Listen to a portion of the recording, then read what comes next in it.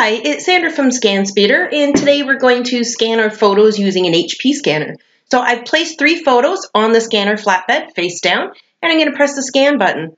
Once I do this, it comes up, and you'll notice ScanSpeeder recognized I have an HP scanner.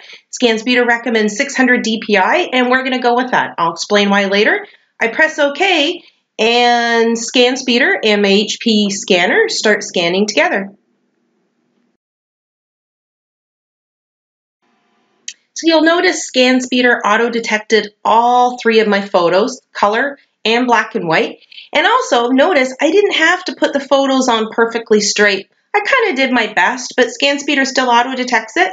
Now I go to step 2, I click Extract Photos.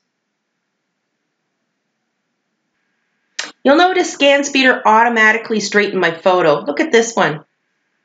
It straightened it for me. ScanSpeeder's also separated each photo into their own file, and now they're ready to save. Before I do though, I'm going to add a tag. And how you add a tag is right here where it says enter optional caption. The reason why I want to tag the photo is so I can find it later. It digitally embeds the information with the photo, kind of similar to how when you take a photo with your camera or your phone, it digitally tags it. This is how you can digitally tag a scanned photo.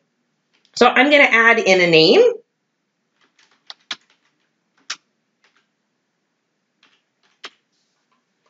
And you may want to add in the year.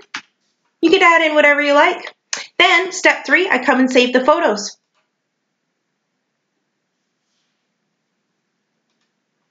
You'll notice that all 3 of the photos have now been saved, and I've saved them in 2 file formats, TIFF and JPEG.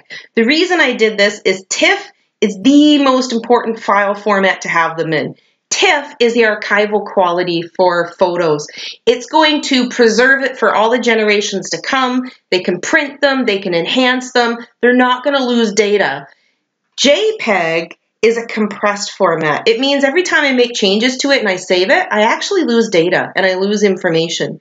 But it's really small and it's compressed. And that's why it's good for slideshows, posting up on social media, or emailing. So now you have both copies.